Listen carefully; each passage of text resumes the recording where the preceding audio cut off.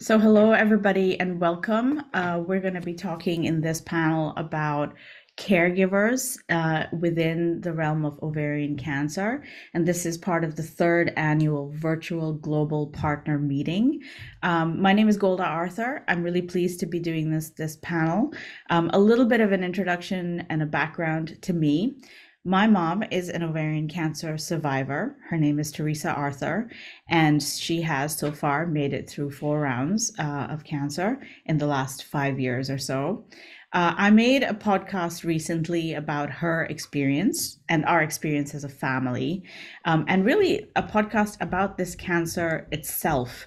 I am a caregiver for her, my father, even more so, I would say. And this podcast, I think, I'll speak only for myself, really helped me to process everything that had happened and everything that is happening, and was a way for me to really get my head around what this cancer is and trying to understand it and the way we've dealt with it as a society as well. So both the science and the society side of it. The show is called Overlooked. I'd love for you to check it out. And I think that it really brought home to me the role of a caregiver and the position that caregivers are in, and what more we can do to help ourselves as caregivers, help others as caregivers.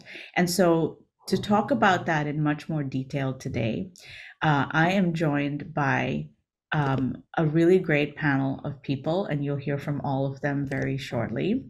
Um, I think it's painful whether you are in any position that you're in, whether you have lost a loved one, whether you are a current caregiver, whether you are a survivor of ovarian cancer. These are painful positions to take. And I think that these three folks joining me today, thank you so much for the courage to speak about these issues, and hopefully help other people process this as well. So the three panelists that I have with me today are Pamela Esposito-Avery, who runs a brilliant organization called Tell Every Amazing Lady, based in Brooklyn here in New York. We have Sbba Siddique, who is an ovarian cancer survivor, and she is joining us from the UK. And we have Kevin Nesko, who is joining us from New Jersey. And Kevin, I would love to start with you. Would you tell us very briefly a little bit about yourself and your story? Well, I'm not as important as the story. My name's Kevin Nesko.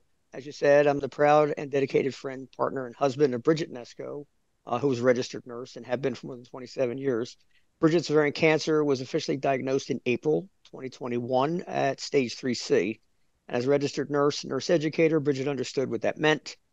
Despite the odds, Bridget had the strength, will, and determination to fight it as best she could, and that she did. But after 17 months, 21 chemotherapy treatment regimen, Bridget suffered and died horribly at home in my arms, succumbing to the illness at 2:30 in the morning at November 28, 2022, just a hair under a year ago. Her early signs and symptoms of ovarian cancer were present as much as 6 years prior to her diagnosis, but they went overlooked and unaddressed by her mostly male medical team due to a lack of awareness and illness about the illness. In response, I founded two organizations, one dedicated to providing scholarships to dependents of families impacted by ovarian cancer, and a second focused on aggressive public and physician-focused awareness and advocacy, and a pilot program targeted to provide free CA-125 testing to women exhibiting 3 or more chronic symptoms of ovarian cancer. I'm not of a medical background. I'm a business guy. I've served in a lot of different capacities. Losing your spouse, your love, your life of 27 years is soul crushing, and I had to do something, and this is how I responded. Thank you so much, Kevin. And what a response. That's great. If I could turn to you next, Saba. Hi, Golda. Thank you, Kevin. I'm so sorry for your loss. I'm Sbba. I'm 54, and last year, 18 months ago, my world was turned upside down with a diagnosis of stage 3C low-grade ovarian cancer. I had no idea about cancer of the ovarian, didn't even know it existed. And within 10 days, I had to become an expert because the treatments were coming thick and fast. The education even, on round female health is just not there. And ovarian cancer is a very little talked about subject here in the UK. I had my initial surgery, which failed because when they opened up, the surgeon found the cancer had spread too far to other vital organs and it would have compromised the quality of my life. So they closed back up, leaving me with 48 stitches, chest to pelvic, and absolutely zero to show for it, apart from PTSD, because you build yourself up for these surgeries. They are huge, and it takes a lot of physical and mental strength. I then went on to do IV chemo, which again failed because low grade responds very badly to IV chemo. I was then put on to oral chemo, which, if I thought IV chemo was bad, was horrendous. The side effects I am still suffering from now. Thankfully, though, it did enough to shrink the tumors. And in February of this year, I had my second surgery. Amazingly, I am 100% tumor free with no residual disease. The physical scars are there, but there are a lot of mental scars that are still there too, not only for myself, but also for those loved ones around me that had to watch me go through 18 months from hell. Thanks, Sbba. And I mean, that sounds like a truly harrowing story, but I'm so glad that you're sitting here and talking to us about it so eloquently as well. Pamela, what about you? Thank you, everyone, for sharing. So my story begins with my sister, who was diagnosed with ovarian cancer in 2007. And in response to her getting this diagnosis and living in New York City, the capital of the world, and not being able to find ovarian cancer resources, we started our own. So our foundation that we started together before she did lose her battle with about a 4-year battle of the disease, we started with 4 pillars to our mission that were the things she was looking for: spreading awareness to a disease that she couldn't understand why we didn't know the signs and symptoms, being educated, going to doctors often, doing all the right things, and still had no idea what the symptoms were. Neither did her doctors. Survivor support, which provides resources for the entire family. Cancer hits the whole family, not just the one individual. Medical research, which is greatly needed because this disease does not have a screening test. And wellness. Wellness is something that we actually added more recently because of the obvious reasons of how important that can also help all of us. But it also offers some support that Louisa used to use as resources herself, and it also expands for the whole family as well. I believe I'm a part of this panel today because I'm also a caregiver, or were a caregiver. Before she passed, I was all the way down to, her healthcare proxy. I helped her organize hospice, her funeral. I mean, all the way to the end. I was her rock in those areas, but I also was her cheerleader. And I know that that has lent itself in so many ways to the work that I've been doing for 15 years. Thank you so much for sharing that, Pamela. And I want to stay with you actually and ask the next question. But I wanted to bring some context to this. The first time Pamela and I met was back in 2018, 2019, when my mom was first diagnosed. And I interviewed Pamela, and we had at that time, of course, I was like, I'm going to make a podcast. And the interview that I did with her, when I listen back to it now and think back on it now, it was when I was so fresh and so new to all of these issues. And everything that Pamela said, I took it in a certain way. 5 years later, when this show was finally made, so back in August of this year, I went back because I think it's important to go back. And I came to it with a completely different mindset, of course. And it helped me to understand Pamela and Louisa's journey in a very different way, I think, just having had all that water under my own bridge, so to speak. So it's something that you said both times, Pamela, and I do want to talk about the support services that Teal provides. But before we get there, something that you said really resonated with me, which was about being a rock and a cheerleader. And when you talk about it now, it's like, these are two different things, right? The qualities that you need to be either of these things for someone in order to support them are vastly different. Tell me a little bit more about how you switched from one to the other and what that, how that manifested. I mean, it varied every day. You know, I am human, just like everyone who's in this caregiver role. It's tough work. It's the hardest job we're going to have going through this process with our loved one.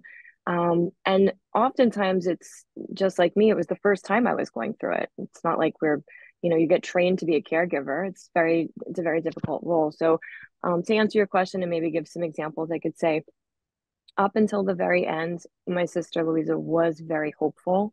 So we remained hopeful. And I made sure that I put that smile on my face and was hopeful. And I believed it. I did believe it because it was, what else could you believe in, right?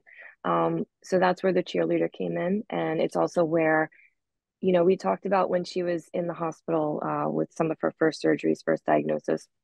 When we get out, we're going to go do an ovarian cancer walk. There must be one that we'll find. And we couldn't find one.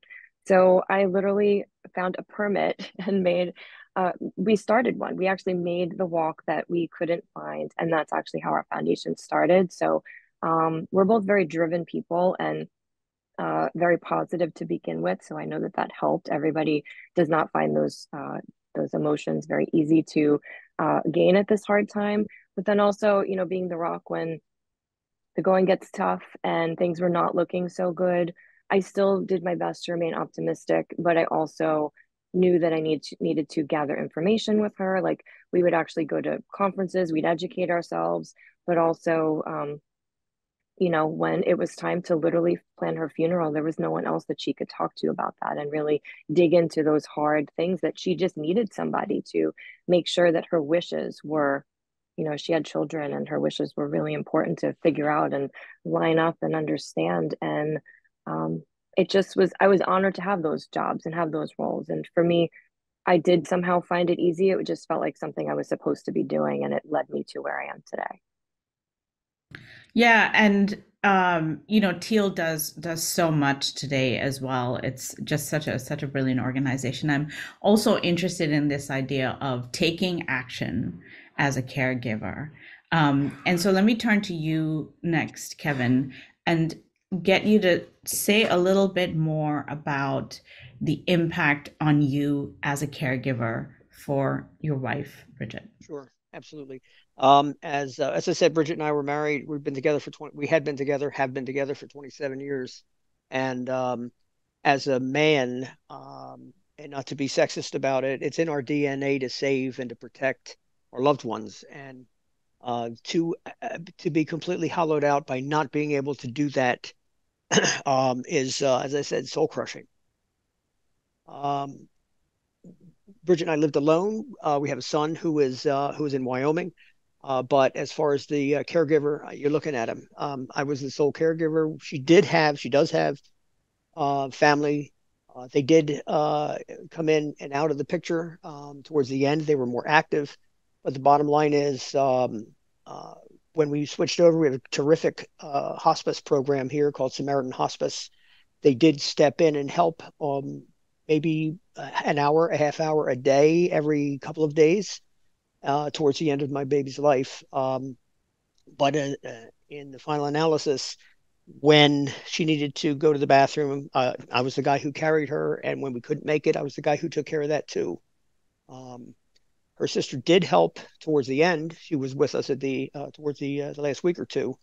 But the bottom line is you're all alone. And I'm not medically educated. I was angry about the fact that the physicians missed the signs and the symptoms for so many years. She had undergone a hysterectomy 6 years prior and did not have her ovaries, but a terrific hospital facility in New York City did in fact identify from slides that she had ovarian cancer up to 6 years prior to the time it was actually diagnosed. And so I'm a guy who was left trying to take care and save his wife at a time when it couldn't. And there really, other than a hospice program and occasional family interventions, there really isn't much support for caregivers in the New Jersey, or at least maybe in the United States area. There's so much there that you just said, Kevin, that I want to pick up on, and we could do like another 3 Zooms probably just to talk about all of that stuff. I mean, one of just listening to all of you, actually, one of the things that I'm thinking of now is we are all from such different places in life, walks in life, backgrounds, and yet the commonalities of this disease, how it appears, how it's dealt with, how its treatment or lack thereof, its diagnosis or lack thereof, is just like weirdly common over time, over generation, over location. One of my mom's gynecologists, oncologists told me once, this cancer has been outsmarting us for a long time. And I know that, I want to keep people focused on the fact that the needle is moving finally, in small and important and significant ways. But Bridget's story as well of, of a cancer sort of appearing there way before is just, it's a stunning story. But let me keep us focused on caregiving. Let me turn to you, Sbba, and your perspective is a little bit different because you had your husband and your grown-up kids around you, and when we talked for the first time, you said something that stays with me still, and I would love for you to tell us more about it, which is you were watching them watch you. And that's such a powerful thing to say as well. Can you think of a moment when that happened and sort of how that unfolded, and tell us about it? Yeah, I mean, cancer, the physical challenges that you face through your treatment are awful, but there are also mental challenges that come as a consequence of that. IV chemo left me broken physically and mentally. And for me, there was a 3-week window. I had reached the stage where enough was enough. My body was just so broken. I wanted treatment to stop. I wanted it to end. I wanted everything to end. The pain that I used to see in my husband's eyes as he was, it very much like you, Kevin, you need to go to the bathroom. He's the one taking me, making breakfast. He's the one bringing it. There were points when I didn't make it to the bathroom and he was taking care of it. Sure. So it was the pain that I would see in his eyes and his helplessness at the situation we were both in. And we came at it with no education whatsoever on what to expect. And that made it 10 times harder. The symptoms that chemo threw up, we had no clue about, and we were learning as we were going along. And, we used to have this little routine where I was already staying downstairs because the chemo had given me peripheral neuropathy. I couldn't manage the steps. I was also just 2 months out of my first surgery, so I was still healing and recovering. So I was sleeping on a bed, that little bedroom he'd set up for me downstairs. He'd come down, help me to the bathroom. We'd have a wash. He'd get breakfast. We'd come and sit together. And all I would see is the pain in his eyes, because he was watching me and I was watching him just be helpless, because the symptoms were just so overwhelming. It was nothing either of us could do to control that situation. We reached a stage where we just had to go with it. So each morning we got up and what came that day came, and we dealt with it. The impact on my children was very different. My daughters were amazing. A mother and a daughter have that bond, that link, and they stepped up, as Pamela says, my biggest cheerleaders, but my biggest carers as well. I was physically left that I couldn't even go to the shower by myself because there was a risk I would fall. So they were doing absolutely everything for me. My son, on the other hand, emotionally just had no idea on how to process all of this. And for him, he had other ways of showing his love and his care. I love chocolate, and his way of showing his love was he would come home from work, come and sit next to me, hold my hand, give me a kiss, and give me a small bar of chocolate. And that was his love language. So each of them had displayed different ways of coping, different ways of expressing their emotions, and different ways of dealing with it. But the hardest part for me was that I was watching them see me so helpless, because as a mother, you tend to be the center of the home. My husband and I also run our own business. So that was 50% of the workforce he's just now lost, and having to deal with that too. So the added pressures they were mounting, but it was that helplessness of just watching them watch me and not being able to do anything about it. And there were points when they would ask, "Are you okay? Do you need anything?" And I would say, "Yeah, I'm fine. I'm good."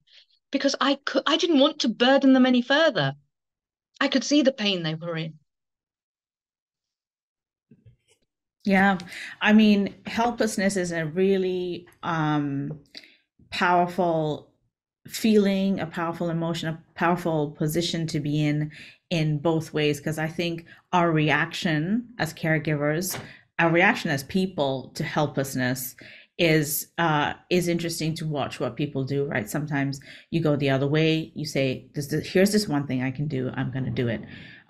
Sometimes it keeps you stuck in the position because you just can't move out of it. And so I think helplessness is something I'd love to come back to, actually, when we talk about support services, or ways to support. Support services is grander than what it could actually be, because I think support can take different forms. But let's talk about support services now that we're at this point. And I'd love to see if we can play out the video. And we have a video now from Dr. Lauren Williams at Ovarian Cancer Australia, and she's going to be talking about some of the services that they provide. So let's listen and watch. Hi everybody, thanks for having me, and sorry I can't be there due to the time zone difference. My name's Lauren Williams. I'm a clinical psychologist at Ovarian Cancer Australia and also the manager of the psychosocial support team. For those of you who don't know, Ovarian Cancer Australia is an independent national not-for-profit organisation that was founded in 2001 as a result of the woman with ovarian cancer, Sheila Lee, who was actually the first ovarian cancer advocate in Australia, who saw the need for more awareness, more advocacy, more research and support. And so our mission at OCA is to save lives and also to ensure that no woman walks alone. However, and as is the topic of today's conversations, and I'm sure everybody is very well aware, within that, there's often a forgotten part of the dynamic when it comes to ovarian cancer, or any cancer for that matter. Alongside the significant psychological, psychosocial and physical effects of ovarian cancer and treatment that a woman may experience, there's another person, a caregiver, often a partner or spouse, who is profoundly affected.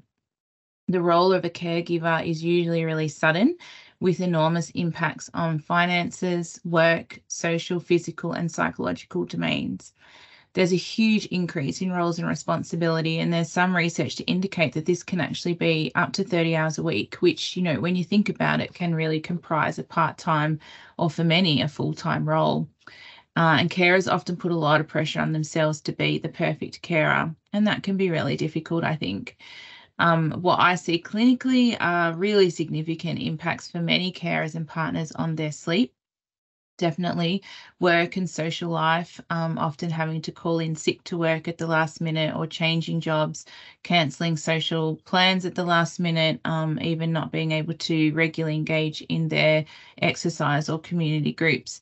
That can be really difficult. I also see high levels of anxiety, irritability, low mood, and for some, depression. Distress over sexual relationships and intimacy is also observed and really quite common.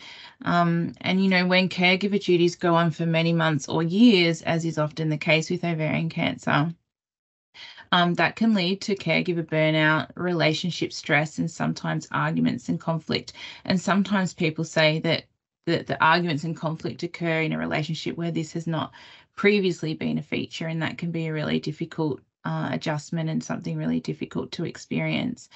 We know from our research that clinical levels of fear of cancer recurrence, for example, occur in up to 89% of caregivers, and that 1 in 5 carers report moderate or severe levels of anxiety and depression. We also know that there's a lot of grief experienced, grief for a life lost, grief for a future lost, anticipatory grief over the future loss of a loved one, and for many, grief after a loved one dies. We also know that carers definitely benefit the person with ovarian cancer, but they also really benefit the healthcare system. And I think this is something that's often under-recognised. Carers are really a crucial unpaid workforce when it comes to ovarian cancer treatment and management.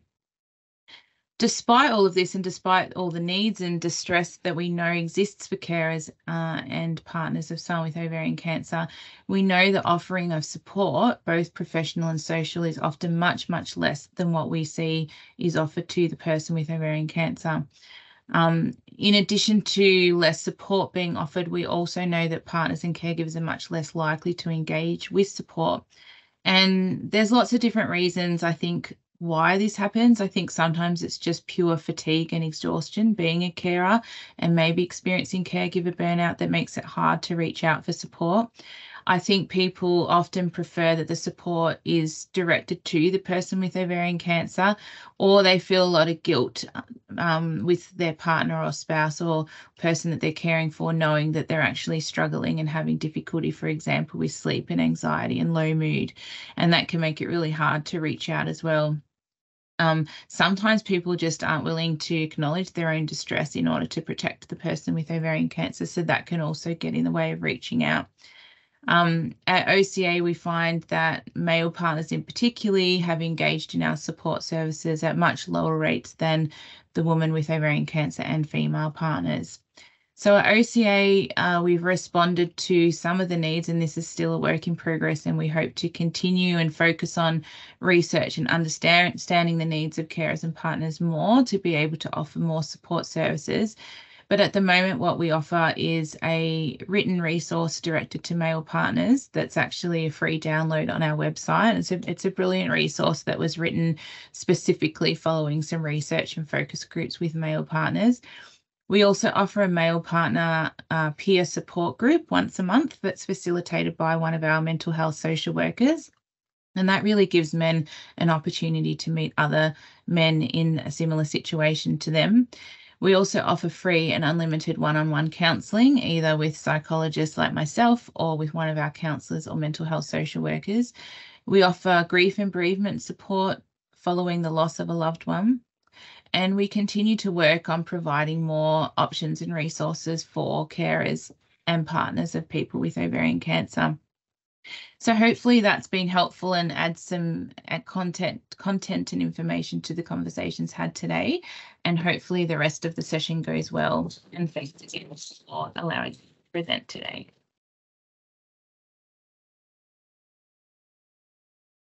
I want to turn to you next, Pamela, and just talk a little bit about the kind of support services that you guys provide and how you regard caregivers at Teal. Sure. Well, one thing I would love to just emphasize that I heard in Dr. Williams that I translate is taking care of self before you can take care of others. That is definitely one of the advice tools that we give anybody who comes to us with a family member diagnosed, and something that was really hard for me to remember to do. But I do want to mention and emphasize as well that, you know, it's the whole family. We, you know, even though I said I was her rocker and her cheerleader, you know, she had a husband, she had children, my parents were involved. There were so many people around her supporting, but there were just certain things that were put on me. And I think in the caregiver role, that also, you know, this is how our programs were actually developed. And so I want to paint a little bit of that picture. So for us, it was really the experience of the entire family. And maybe one person was driving her to the chemo appointments. One person was at home helping her with meals, but another person might have been dealing with the paperwork and, you know, the cheering or something like that. So it is more than one person at times, if lucky, if someone has more than one person. And so what this trickles down to is, I'll give some examples. When we provide some of our nationwide support, so even though we're based in Brooklyn, we are nationwide. One of the tools that we have is we ship out chemo kits. And a woman who's ever diagnosed with ovarian cancer in her lifetime can enroll in this free program. They can get materials sent to their home, but also available, you know, remotely or online. And we always include a caregiver toolkit, because that is going to someone's home, and that is something that is easily forgotten. The doctors may not be offering that help. They may not have a social worker they're dealing with. So simply by us putting the caregiver toolkit, which is just a pamphlet at this time, into that kit, it's life-changing at times. You know, they pass it on to their loved one and say, hang on a minute, you're a part of this process too. So that's one little area. And then we offer workshops that, whether they're in our center or on Zoom, they're open to everyone. So all of our programs are open to everyone, including the general public, for education as well. We sometimes look at the caregiver as, part of the process of the therapy of whatever this person is going through, so they can, for example, do the meditation together. But other times, maybe they want to also just have their own support group, or they need their own resources, or just want to talk to someone or care. We either have, resources or referrals for them as well. We have programs called the Daughters of Teal, the Men of Teal. Some of those at times are also grief counseling, or support services. So there's a lot of different things we offer, including like art therapy, education. We have our walks and runs. And then lastly, just to kind of bring it all together, we do believe that anybody impacted by this disease is just a part of our community. The word community is so important to us. So we do a lot of events, and at these events, we bring people together. And those people come together and say, oh, wow, finally I met somebody else who understands, and somebody else who's going through this and their family's been impacted. That goes both for the survivor and the patient to the families who've been impacted by this. And that is so important to us. So everything that we do, we try to remember that it affects the whole family, because in fact, that's how our foundation was started. And that is a great emphasis that you guys put on the family. When I think about my own family, of course, my father was the main caregiver for my mom, with me sort of flying back home to Canada, as often as I could. My sister, absolutely 100% in the role of cheerleader, much more so than I could be, I think, personality wise as well. My brother spent a great deal of time going home, leaving his family to go and take care of, help take care of mom and dad. And so the family is impacted. I think a recognition is the first step there. So thank you for definitely putting that front and center. Pamela, that's really great. Can you tell us a little bit about that aspect of like what was different about having to do this, and the act of being supported or the act of asking for support, Sure. in your experience? Every time I talked to my wife for 27 years, I would always end the conversation, or throughout the conversation, say, I love you. And guys would just say, why do you say that? And it's like, well, why don't you? What is wrong with you? Pamela and I have talked about this, about Men of Teal. And I just don't understand how it is that men do not understand the connectivity between having a mother and a daughter and a wife or a spouse or a friend or a partner of some kind, and how important it is to at least get behind supporting the signs and the symptoms and understanding and forcing doctors to do testing. I guess as a ovarian cancer PTSD survivor, or at least I'm standing here today as a survivor, it's hard. I'm still in the middle of grief, but I don't understand. And I've talked to an awful lot of men since my wife died, who've lost their wives or their daughters to ovarian cancer. And after they kind of fall back into a self-healing process and ice out the world, and don't understand that there is a need for them to get active, to turn that anger and the sadness into something that's positive and proactive to help other women. And as you know, by midnight tonight, another 570 women worldwide will have died from ovarian cancer. And how many of those could have been saved? That's being a man in ovarian cancer world. And I'm hoping to do what I can to move the needle ahead, to get them more involved. Yeah, thanks for that. And that, interesting statistic to keep being reminded of as well. Sbba, I have a specific question for you, and it's a two-parter. So the first is, what support do you wish your caregivers had that they didn't? And what does it look like right now in England in general, in terms of support for caregivers? Okay, so I'll start with the second question first, if I may. Pretty sparse, to be honest. And the other problem that added to all of that was that there's very little education and information with regards to ovarian cancer. So that's the beginning point. So our initial point was that we had to go and search. And, there were some really, really dodgy websites that we found. And, it was trying to navigate where we could get authentic information. Support services wise, there is very little around ovarian cancer. Here in the UK, you've got a few of the cancers that have had a lot of traction. So things like breast cancer, there's lots of information, there's lots of literature, there's lots of campaigns, and there are a lot of support services. With regards to ovarian cancer, they're very few there, and I could probably just name you a handful of charities that provide you specific support for ovarian cancer. The other thing that also impacted was the fact that from the minute I was diagnosed, I was on a bullet train because treatment was going at 100 miles an hour. I didn't have the time to look into support services. My caregivers, my husband, my children, they didn't have that luxury because they were just trying to juggle and manage going from day to day. So the lack of information, the lack of services, and them just not having the time to be able to go and look for help. They were too tired. They were exhausted physically and mentally because they were just, it was hospital appointment. My life became home, hospital, A&E, or the doctor's surgery. And that was it. So there was no time to go and look for support services. I've only connected with a number of the charities post my NED diagnosis, where I've had the physical and mental capacity and have now investigated the support services that are available not only for patients, but also their caregivers. But the time's gone. They don't need it now. I'm in a better place. They're in a better place. Life's coming back to an even keel. So it's become a little bit irrelevant. Going to your first question, what would I have liked?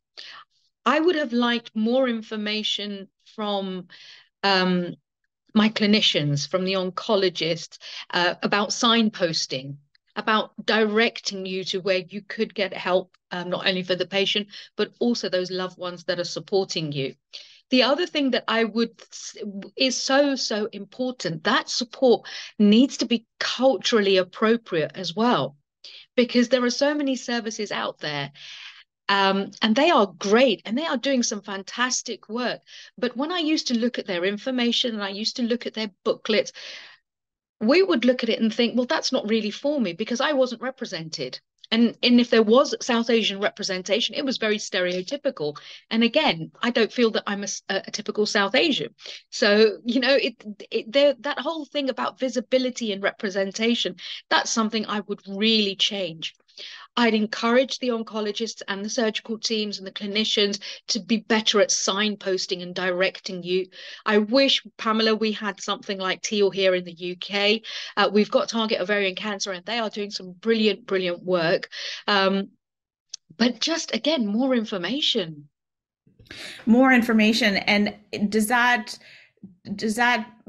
and that also includes, I'm hearing you say, a pulling together of existing information and directing people in that to that role. Sbba, just to follow up on there, where should that come from? Should that come from clinicians? Where would you wish there's no one-stop shop for you there, right? Or there wasn't at the time? No, I mean, for me, we're fortunate that we've got the NHS here in the UK. It's free at the point of use, and that it's a jewel. It is an absolute jewel, and they are stretched because of funding and underfunding. I think ideally for me, through those 18 months of my treatment journey, my focal point of contact was my oncology team, and I think they are probably going to be able to serve as the best people to be able to provide that extended support, because you're also appointed what's called a CNS, a cancer nurse specialist, who's a specialist cancer nurse. You have emergency phone contacts for them. You've got a navigator service where you're able to get in touch with them 24 hours a day. They are essential not only in your treatment, but in also being really good at signposting and providing you information. I think that it needs to come from the oncology team and the CNSs. That's what needs to be developed. Yeah. And I mean, okay, oncology nurses are a whole thing unto themselves. I've done half an episode on them just this week. In fact, they're a pretty special type of medical personnel. Absolutely. We love them all. Just to bring us to a sense of wrap up, I'd love to hear from each of you any kind of concluding thoughts of what you're taking away from our discussion today, whether it be that you heard something here that you're really comforted or cheered on by, or that you heard something here that you want to go away and fix because it's a bigger problem than you thought it was.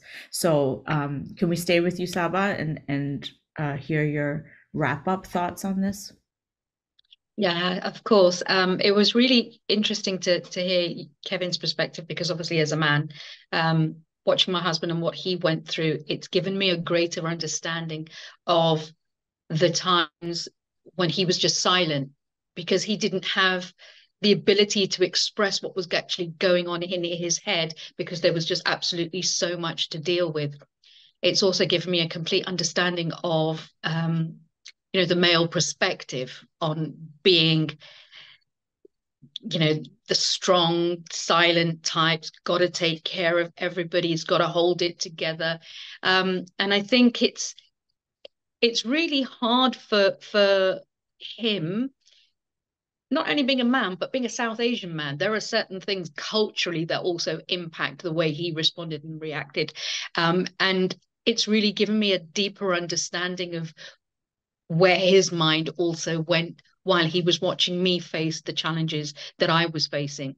You touched upon grief and you talked about anticipatory grief, but there was another aspect that really resonated with me, and that was grief of him seeing me lose the life that I was living pre-cancer.